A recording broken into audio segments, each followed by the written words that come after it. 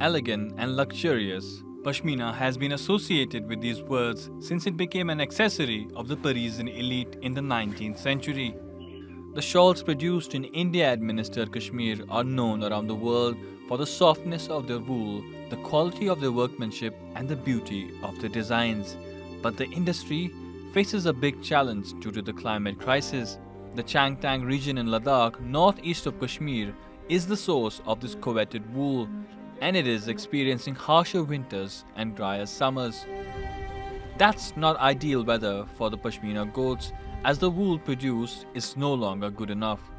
This has pushed shepherds who look after the goats to seek alternative incomes. We talk much more about the economic impacts of climate change, but gradually people are realizing that we need to also look at social, cultural and environmental impacts such as loss of culture, loss of language, loss of territory and loss of biodiversity. As more and more shepherds abandon their flocks, Pashmina might become a luxury of the past.